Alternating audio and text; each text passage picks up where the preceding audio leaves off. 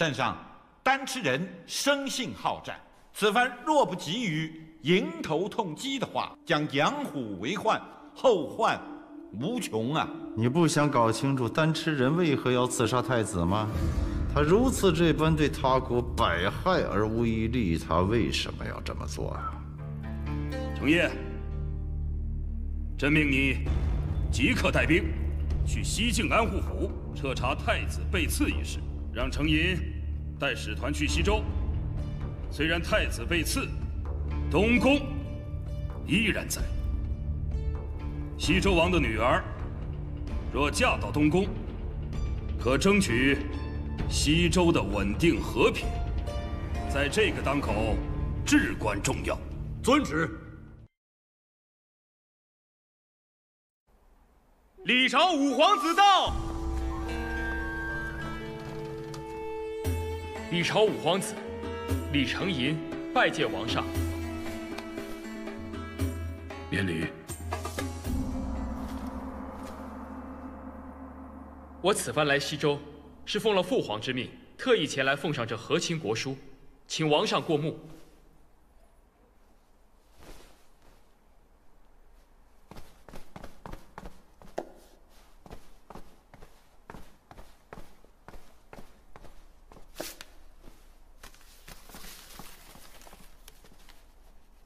父皇希望王上能将贵国的九公主嫁到中原来，继明远公主之后，两国之间能够再次缔结连理，敦睦邦交，累世通好。两国和亲，累世通好，正是本王的夙愿。我已经在驿馆待了7日了，为何不让我见王上？让开！王上，这就是西周的待客之道吗？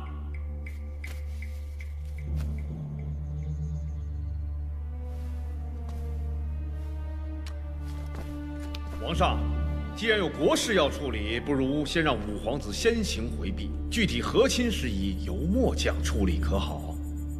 王上，我听说明远姑姑身体抱恙，我想去探望一下她，不知是否方便？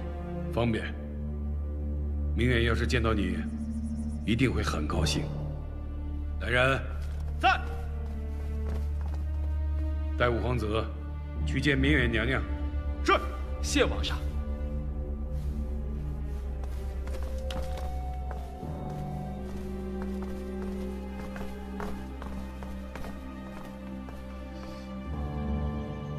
进来。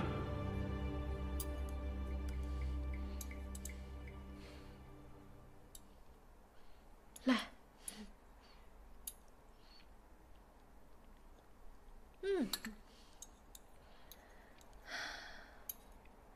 看你吃东西这样，你真是一点心事都没有啊！阿娘怎么了？你是阿娘唯一的女儿，我一想到你阿爹要把你嫁到那么远的地方去，阿娘这心里头……阿娘，大妃，九公主，大妃，怎么了？九公主。不好了，李朝和硕伯两国使臣正在议政殿向九公主提亲呢。你说什么？硕伯也来提亲？嗯。这……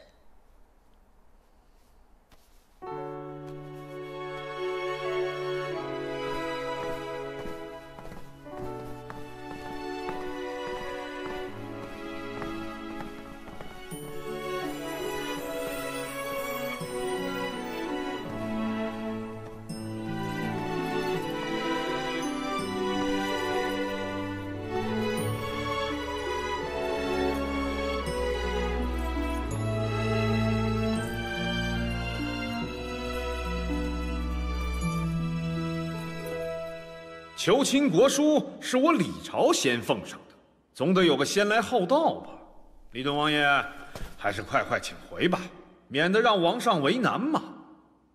要说先来后到，我已经在驿馆等了7日了。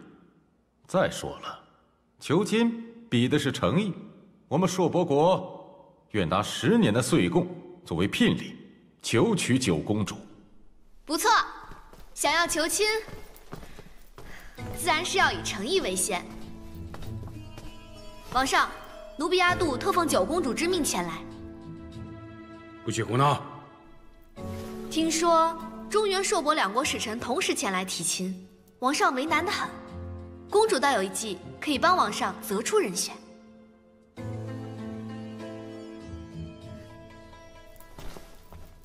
两位贵使，公主特命我前来，是想看看两位哪位更有诚意，于是特意让奴婢准备了5邪之血。这5邪之血啊，可是大补之物啊，是取赤红蝙蝠、毒蜥、血蟾蜍、蝮蛇、千足蜈蚣之精血炼成。听你这么一说，难道公主要谋杀使臣？你这是什么话？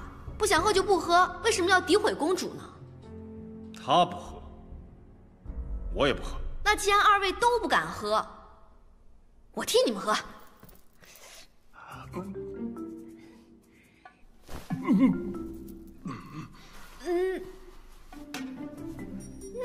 这血里怎么还有蜈蚣腿啊？你看还动呢。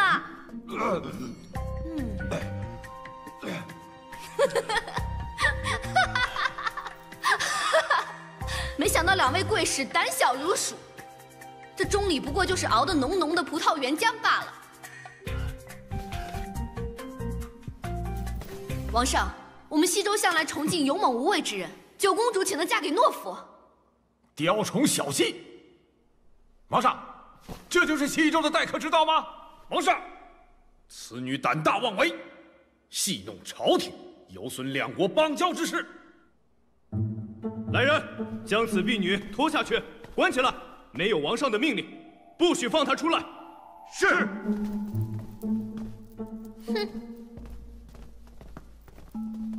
2位使节受到惊扰，是本王的不是，请先回驿馆歇息。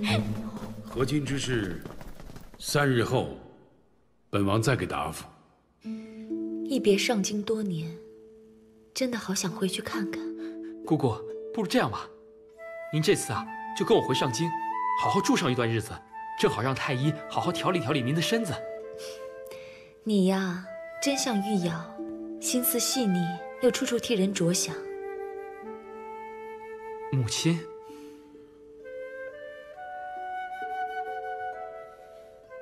母亲过世的时候，我还小，不记得她的样子了。程银，今日姑姑有件事要告诉你。姑姑，请说。我先带你去一个地方。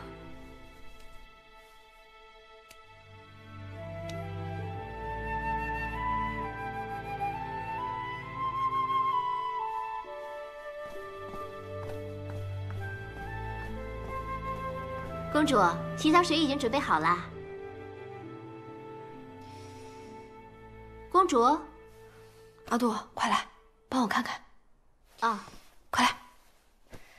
这个字你认不认识啊？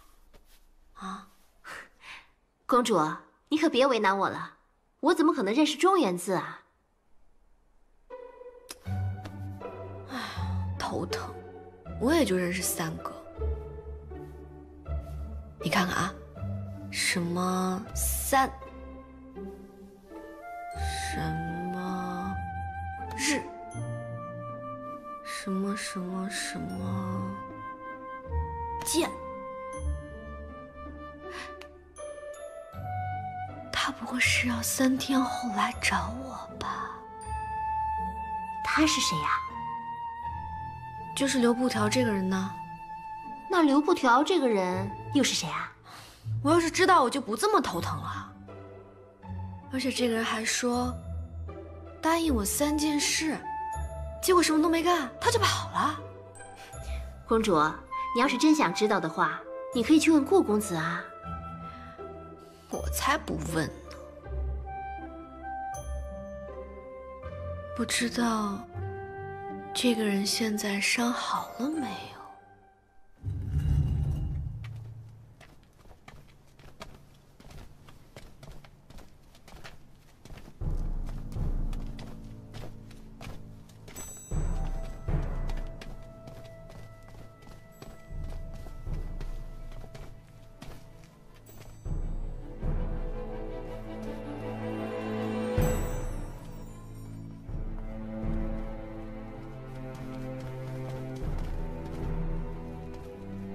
柴先生，柴木见过五皇子。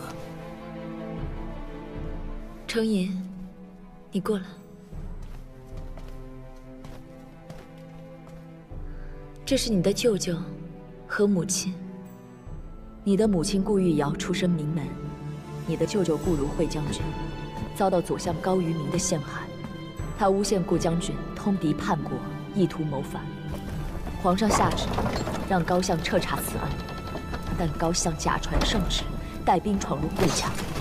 那年，顾家血流成河，尸骨如山。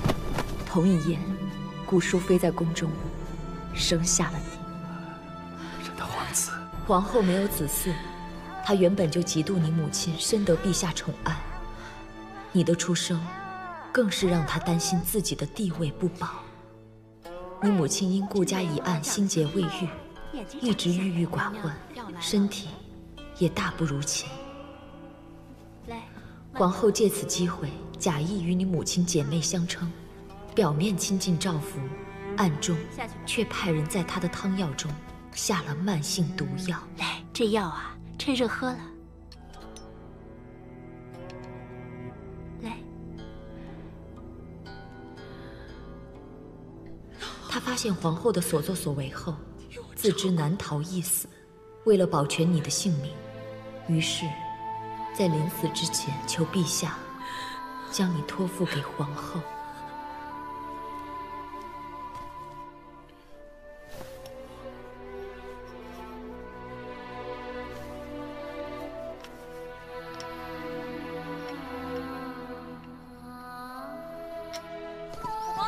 五皇子，您慢点，慢点，别摔着了，五皇子。五皇子，莹儿，母亲，母亲，他们说你不是我母亲，他们还说我母亲是石翠殿的顾淑妃，早就已经死了。别听他们胡说，我才是你的母亲，知道吗？以后不许再跟他们去玩，听见没有？听见了。莹儿，你是母亲在这宫里唯一的依靠，你一定要为母亲争口气。大学之道，在明明德，在亲民，在止于至善，知耻，耻。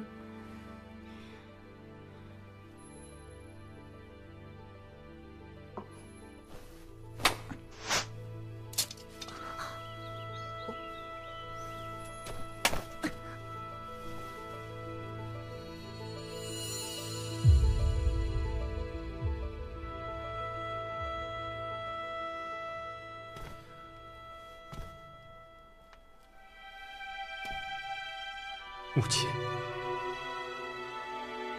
是儿不孝，这么多年一直在认贼作母，儿发誓，一定为你，为顾家报仇。还有一件事，姑姑要告诉你，当年柴先生不顾自己的安危，竭尽全力，让顾氏一族保住了仅有的一条血脉。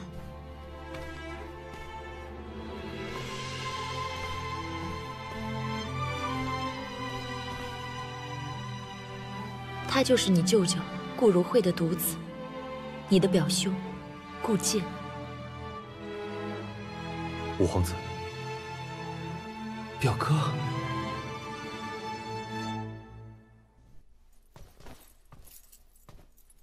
你已经过了及笄之年，总是要嫁人的。你要是嫁给李朝太子做正妃，那可是天大的殊荣。我不要，什么殊荣我都不要。阿爹已经见过中原五皇子了，除了瘦弱点儿，样子和气度都是一流的。你想那太子，更是人中龙凤啊，不会委屈你的。阿爹，我都说了多少次了，这些我都不在乎。我宁可嫁给草原上喂羊的，至少还能时常回来看看您和阿娘。嫡公主就应该有嫡公主的样子。前2年，不也有人曾来提亲，你不也哭着闹着不愿意啊？那时候要定下了，现在就不用和亲了。那阿爹的意思是说，如果跟别人定了亲，就不用嫁给李朝太子啦？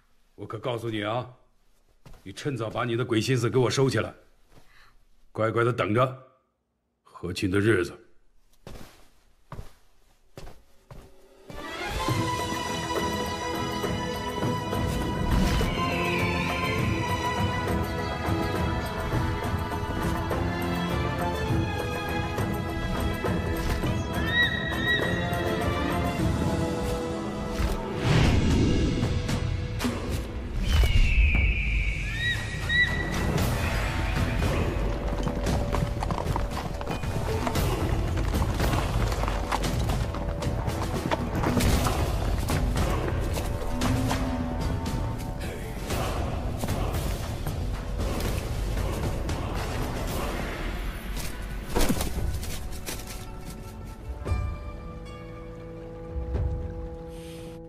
爷爷，中原已经屯兵边境了。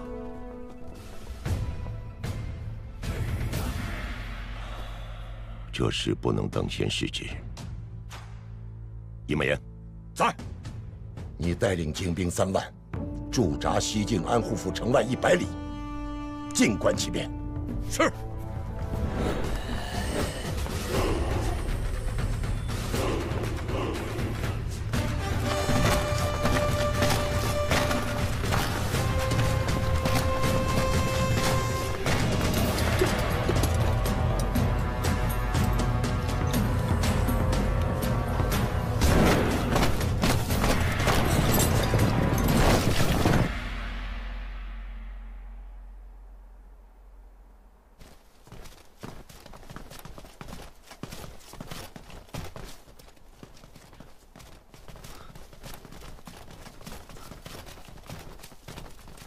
二哥，拜见王爷。无敌。父皇的旨意前几日就到了，我们一直在等你。禀报王爷，末将已派人将太子灵柩护送上京，希望太子能早日入土为安。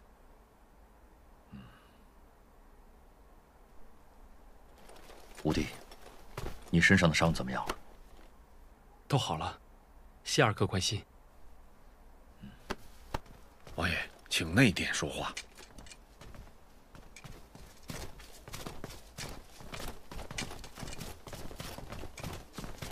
圣上命本王侦查太子遇刺一案。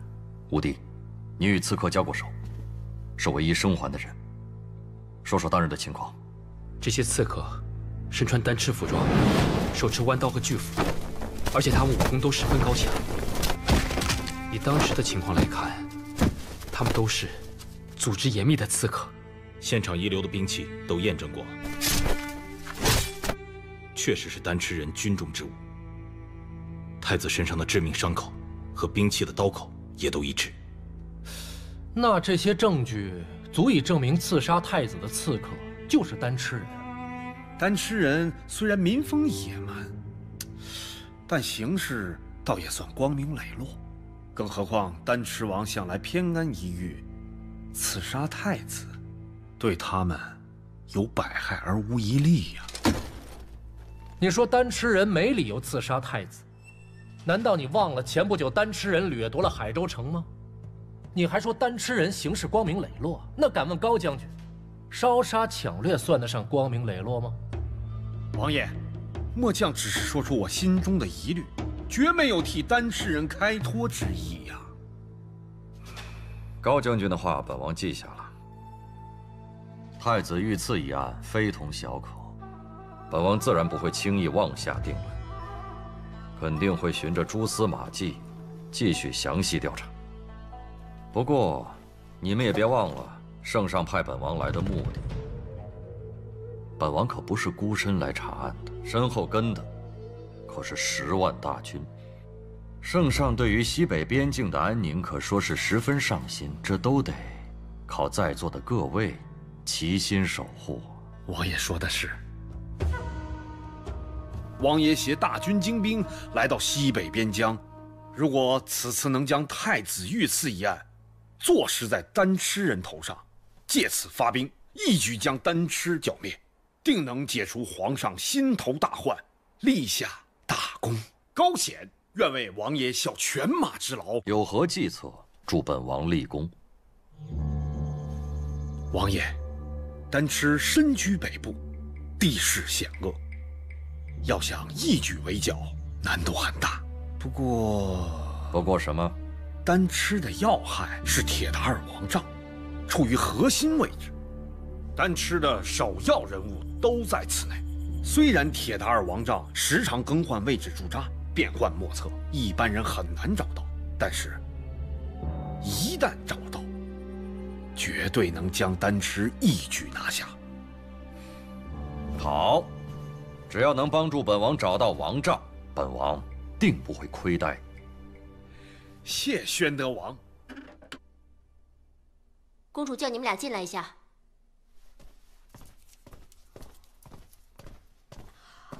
公主。哦，你们看看，这屋子里好像有一股奇怪的味道，快闻闻。回公主的话，公主的房间奇香四溢，小的并没有闻到什么臭烘烘的味道。小的也没有闻到。不会吧？你们再闻闻，好像是这个的味道哎！快过来，快过来！你看看这个，是不是它的味道？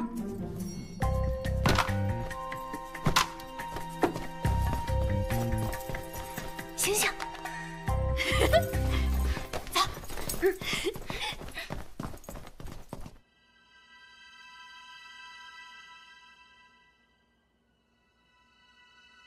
五皇子，如果此次能顺利找到王帐，那的确是奇功一件，圣上到时必定会龙颜大悦。只不过此行着实凶险呐，立功重要，不过五皇子的安危更为重要啊。末将认为，五皇子好好再想想。高将军，你也改变主意了？确定我大哥是被丹吃人杀死的？微臣只是一时猜测，在真凭实据面前算不得什么。只不过这丹吃人为火边境，恐怕圣上也想借此发兵丹吃，一举平定边境之乱吧。好，那我去找王帐。丹吃以游牧为生，向来居无定所，且常常驻扎在偏僻险境，根本没人知道铁达尔王帐到底在何处。李承业把这样的任务交给程银，恐怕是另有所图吧。这个二皇子，可不像看上去那么忠厚简单。简儿，此次程银出发去找铁达尔王帐，你务必要护他周全。若是能助他成功，那他离太子之位就会更进一步了。孤剑定会竭尽全力。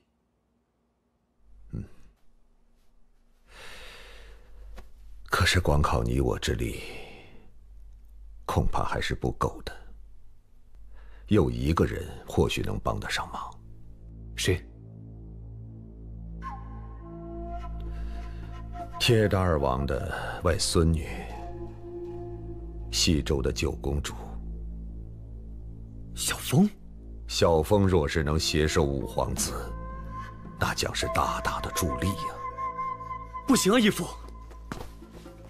若是找到王帐，中原势必会向丹吃出兵，到时小风该如何自处？我不能利用小风，不能。顾剑，你忘了我跟你说的话了吗？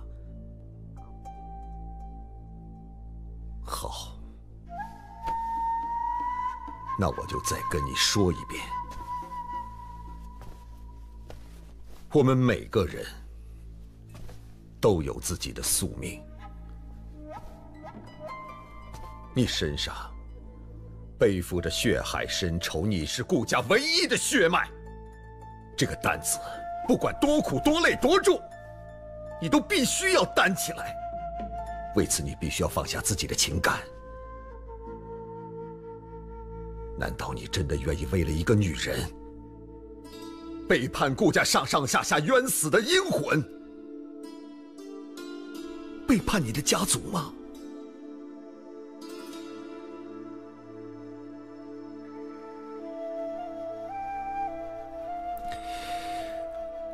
你是小凤的师父，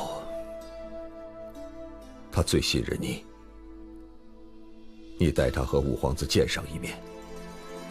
等取得了他的信任之后，再想办法让他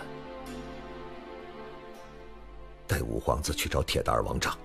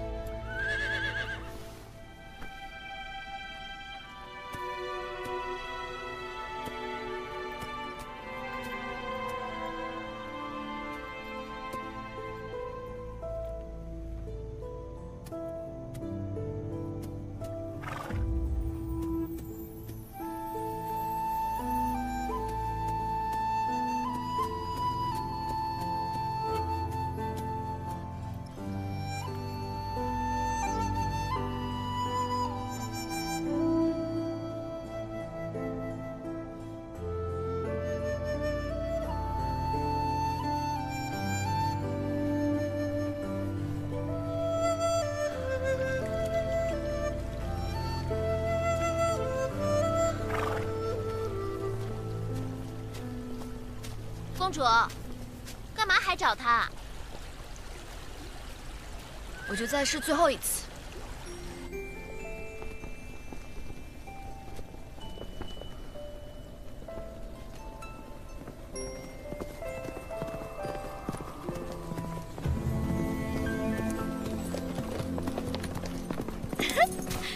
师傅，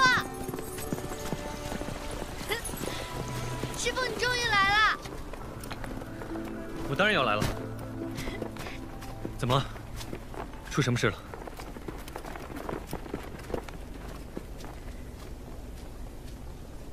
关于和亲，我想到一个主意。什么主意？你看啊，我如果已经跟别人定了亲，就不能再去和亲了，也就没有李朝太子什么事儿了。所以呢？所以，我想让师傅跟我定亲，这样我就不用被逼去李朝和亲了。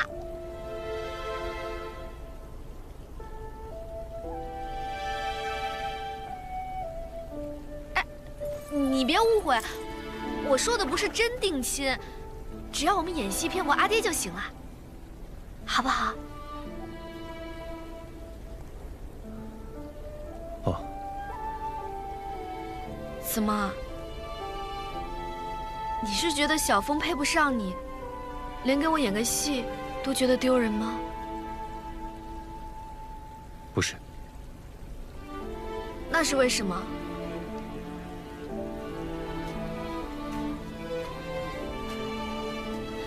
你不是说我跟你说什么你都能答应我吗？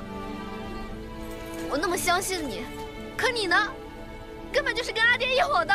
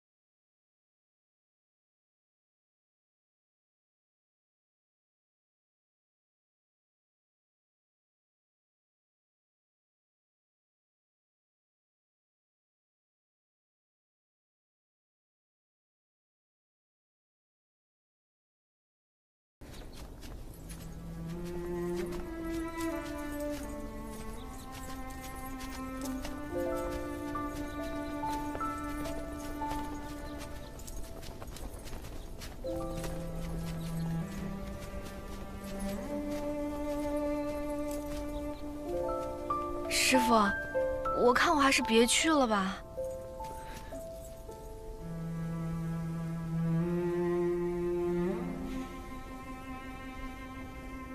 去吧。